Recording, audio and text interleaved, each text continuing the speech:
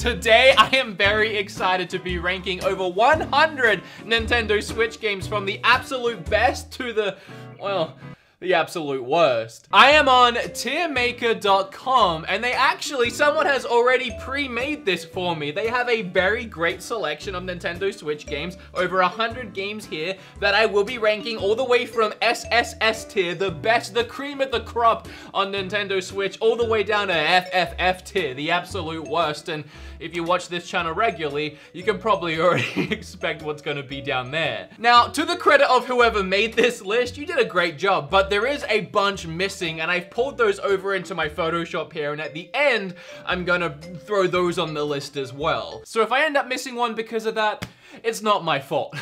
Today's video is not sponsored by anyone, thank goodness, so I do want to thank my Patreons who I don't get to thank enough, and I want to really quickly sponsor myself by mentioning something that I haven't mentioned in like a year. I have merch, and I'm sure like none of you know that. Up on pixelempire.com, I have had beat 'em ups mugs and beat 'em up shirts. We got a Mario Odyssey version of me on a shirt, a beat 'em ups Mega Man version. Personal favorite is just my logo on this nice green, warm, comfortable sweater. Green? It's gray. Anyway, if you want to buy some of my merch, I'll leave a link down below. Okay, well, I think we should definitely get the obvious ones out of the way first and put Breath of the Wild and Mario Odyssey in the SSS tier because they are the absolute best Nintendo Switch games. They are untouchable. Like, I mean, I'm not sure. I haven't gone through all of these yet, but I don't think we're gonna be adding anything else to SSS. And I'm looking for 1-2 Switch to add that to the lowest of the lowest tier, but I don't see that on here either. So we're gonna have to 1-2 Switch. Here, let me add this really quick. Yeah, we'll work our way back around to that later. Dragon Quest Builders is absolutely an S tier game. Fell in love with that game on the Switch. It was the first game that made me do a video called I am addicted to this Switch game. Pokemon Let's Go Eevee, I would say that's a A+. I love that I can't see Let's Go Pikachu on here. I was gonna do a donkey and put it down in F tier. All right, I don't wanna pick and choose. I'm just gonna work my way down from the start. Hyrule Warriors, yeah, that's like a B. It's nothing amazing. Oh, Smash. How did I forget about Smash? Yeah, that's a triple S. Damn, well, I mean, I was wrong. Look. Oh, Stardew Valley is another S up there with Dragon Quest Builders. It's just one of them games that's dangerous to have portably because you can sink so much time into it. World of Final Fantasy, I mean, yeah, that's fine. I mean, it's a good game. Adventure Pals. A lot of these that they put on this list are so random. Like, I can't believe they forgot Super Mario Party, but Adventure Pals is here. I mean, it's not a bad game. It's like C, and then same with that is C. Arms. It's not as bad as 1-2 Switch. Like, we just imagine 1-2 Switch is in triple F right now, but Arms is okay, it's not that bad. It's a D. It's not that bad. Astro Bears is pretty good. I can't put it in B. It's a great game that's worth the $5, but I can't put it in the same tier as World of Final Fantasy. Axiom Verge is pretty good too. I'm gonna put it in C. This is where I say these are just my opinions, by the way. Feel free to leave yours in the comment section or even make your own video. I looked up, and I'll do it again, Nintendo Switch tier lists. I did see a channel called Nintendo Talk ranking every Nintendo Switch game. There's no way he did every one in 15 minutes. Oh, you did the exclusives. Okay, let's come on. I'm doing 100. Pick up your game. It's not every. Oh, Jams did one. He did exclusives as well. So, I mean, there was a couple out there, but I was surprised that no one else did this. Battle Chasers Night War is pretty good. I feel like I've dug myself into a hole here. I kind of want something between B and C. Oh, I can. We're doing not quite B, but def not C list. And we'll move these up into there because I feel like, yeah, I feel like that's better. I didn't know I could do that. Battle Chef Brigade, that's an A in my opinion. I loved that game. Bayonetta 2 is also an A. Bayonetta 1 is also an A. Actually, I feel like they're even an A+ for me. Blaster Master Zero, now look, Blaster Master Zero in its own right, I'd probably put it up here in the not quite B, def not C, but just because that game released on the eShop and 3DS at the really early on in the Nintendo Switch's lifespan and played a huge key role in making the indies what they are now on the Switch. Just for that, it's gonna get one extra tier boost. Blaze Blue, yeah, that's a really good fighter. Let's go B. Oh! And if any of you live in or near or around Houston, Texas, I'm gonna be there this Saturday at Retropalooza Houston. It's gonna be a great time. Please come and say hi. I haven't played Bleed. I actually have never heard of Bleed. I don't feel qualified to talk about Bleed, so we're gonna put Bleed down here. Castlevania Blood Moon, that, my friends, is an A. That game is great. Blossom Tales is another B. Brawlout ain't no smash, gets a C. Celeste is up in double S. I'm sorry to excite all of you. That's up in double S. The Crash Port is pretty good. Oh, Crypt of the Necrodancer is really good. I'm probably gonna give that an A. I'll give it an A. Dark Souls is a fantastic port, actually. It looks great, it plays great. I'm not a huge fan of the game, but it's a quality port and it's a good game. It's just not my cup of tea. Darkest Dungeon is a really good indie game, actually. Dead Cells is also a double S. That was another game that I was very addicted to, and they released a bunch of DLC, free DLC for it the other day. I downloaded it and I'm very excited to check it out. I haven't got around to it yet. I haven't played that one. Don't Starve is pretty good. Donkey Kong is overpriced. So whatever tier I'm gonna give it, I'm knocking it down a tier just for that. It is a port of a Wii U game that all they did was add in one character that essentially ended up just becoming an easy mode. I love Nintendo, but this whole Nintendo Switch tax thing, that bumps you down a tier regardless. Having said that, it is, in my opinion, the best Donkey Kong game ever made. It is absolutely gorgeous and a shining example of what a platformer should be. So that's an S tier. Except Switch tax, pushes you down to A+.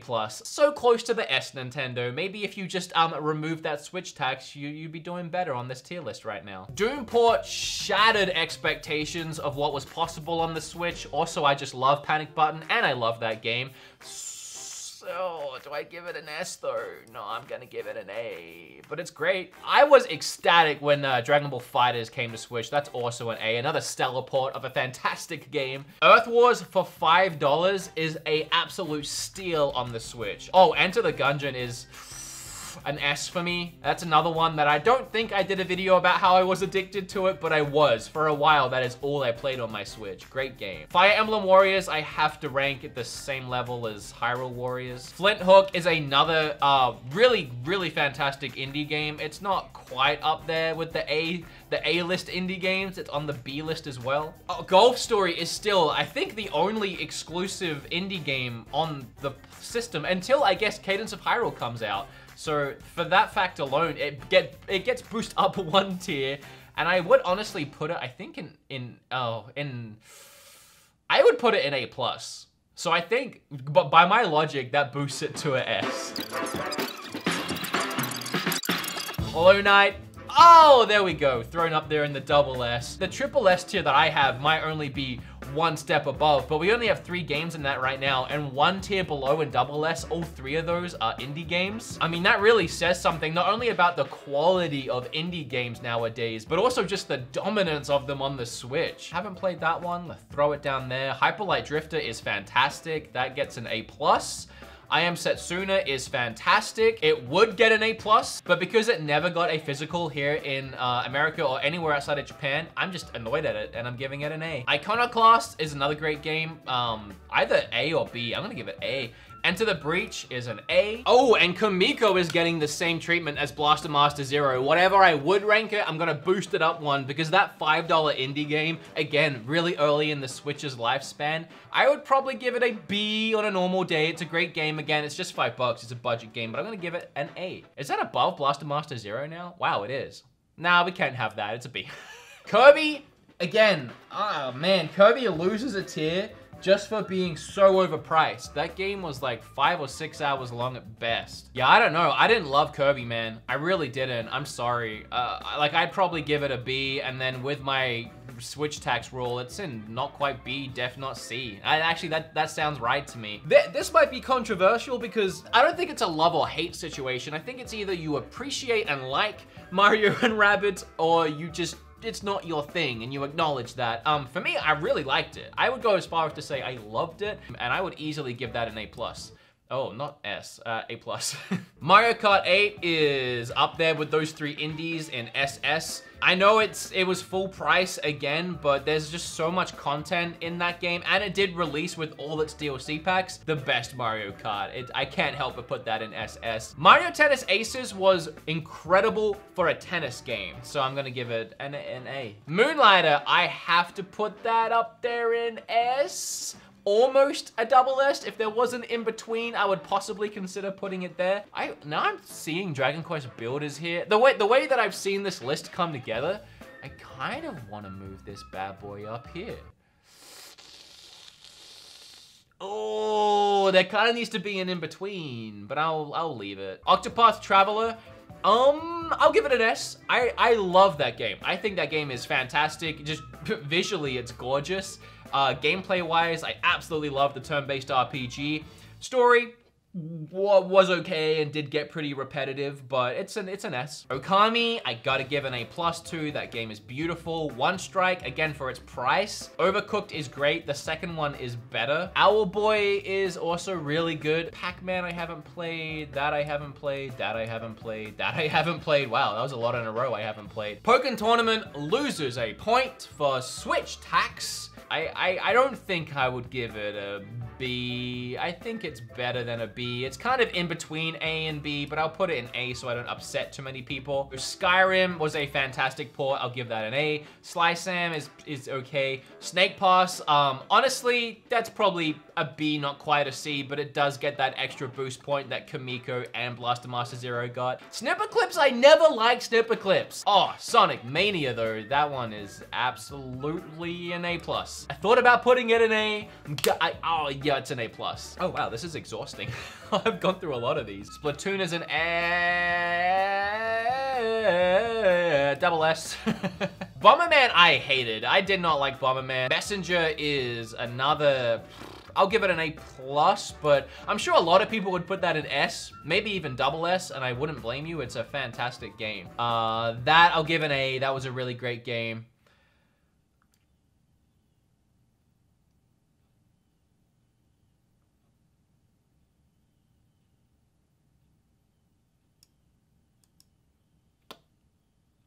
Zero Drifter was pretty good for the price, but it's really budget, so C. Ukulele, I will give... Are you already leaving the comment? Admit it, are you already leaving the comment? Ukulele, it didn't live up to my expectations. Xenoblade isn't really there. I'm just trolling. It's definitely not there with 1-2 Switch and inevitably WWE 2K18. I have said a billion times that while I didn't enjoy the game, I never thought it was a bad game. I would honestly put it middle of the pack. I would put it in there with Hyrule War. Nah, maybe even, I can't give it an A. I would take the argument, if you actually enjoyed the game, that it could be anywhere between B and S. Honestly, like, just because I didn't enjoy it doesn't mean I don't see its quality. I would give it a B. I am noticing that the Torna, whatever it was called, I've already forgotten, isn't here. I would put Torna in A, so just imagine that's there. But I'll give it a B. I'm sure that won't make any of you feel any better, but... Now, Ys 8. Now, that's a game. That's a game worth putting in A+. I really liked Ys 8. I thought Ys 8 was great. Okay, that's all of them. We've looped around to the ones I haven't played. So I'm going to screenshot that. I'm gonna bring it over here into my Photoshop file. These ones are ones they forgot, as I said, like Mario Party and Mario Brothers U, but also games that I've just taken a look at on my channel over the last couple of years. My Riding Stables. That is a F tier game. That game is one of the worst. Oh, and we're also missing, how did I forget about this? What was it called? Yeah, that's what it was. That is absolutely an F tier game. That game ran so poorly on Switch. Like, it's not a reflection on the game, guys. A lot of comments I got on that video was, you haven't played it on PC. It's really fun. You don't know what you're talking about. I'm sure the game is fantastic. However, I have been told otherwise. I'm sure the game is just fine. It just ran so bad on the Switch. Like WWE 2K18 still, even now, even after they patched it and they fixed it and they did nothing to change it, it's unplayable. It's literally unplayable. Yeah, second only to that game is Ark Survival Evolved. Like that game is almost unplayable. Payday 2 is an F. It's not a horrible port to the system. In fact, I was really excited for it when I heard it was coming to Switch, but the port to Switch was like full price, $60. It received no support. It was a very ugly looking game. And like a year or two later into its release, it didn't even get a price drop. It stayed at 60 bucks, even with the poor sales, with a dead online, and with no support. The World Ends With You is an incredible game. A game that's up there in, I would say, S tier. But purely just for the terrible controls, the absolutely awful controls that literally gave me arthritis. Puts it down into B. Yeah, I'm gonna put it down into B. Starlink Battle for Atlantis, I'm surprised that wasn't on the tier list that this guy made. That gets boosted up tiers just by having Star Fox in the Switch version, and also by being the only version of the game that actually made any money and any sales whatsoever. So I'm gonna give it an A+. Nah. I can't. It's not an A+ game. It's an A game. It's a good game though. Listen to me when I say these words. I'm not really ranking Fortnite itself on this one. However, I did really enjoy the game for quite a few months, but it is a good game. It really is. And I had good memories playing with Sean, but just because it's free and you don't have to spend any money on it whatsoever, it was a really healthy and good move for Nintendo to put that on the Switch. I'm gonna give it an A. And I know that's gonna be controversial because it's above Xenoblade. I just put Fortnite above Xenoblade. Oh, please don't unsub.